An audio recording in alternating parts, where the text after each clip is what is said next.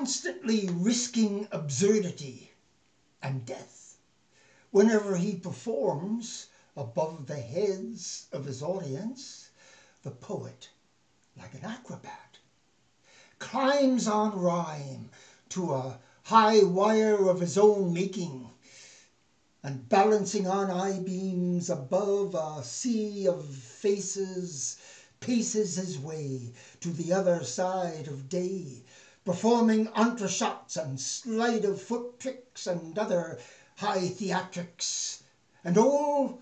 without mistaking anything for what it may not be. For he's the super realist who must perforce perceive taught truth before the taking of each stance or step in his supposed advance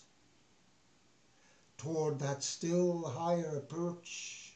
where beauty stands and waits with gravity to start her death-defying leap. And he, a little Charlie Chaplin man, who may or may not catch her fair eternal form spread-eagled in the empty air of existence.